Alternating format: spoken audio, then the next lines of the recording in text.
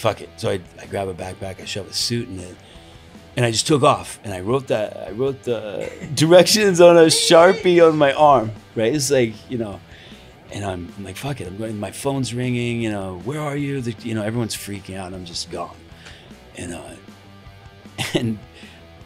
you know, and there's a lot of sitting under trees during that trip, but you know, I stopped to get gas, and people knew I was going there, right? And I think that, you know, from Atlanta to Nashville, there's maybe 2 or 3 ways to go, maybe. And I stopped to get gas, and a couple people asked for a selfie, and then I go to the next one. A couple more people would be there, and the crowd got bigger as I was going. They know where you're going. Yeah, they found out where I was going, and they were tweeting, you know, and I guess tweeting. And at one point, I ride by a McDonald's.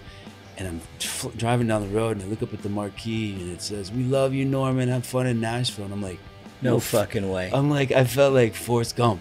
You know what I mean? Like running across country.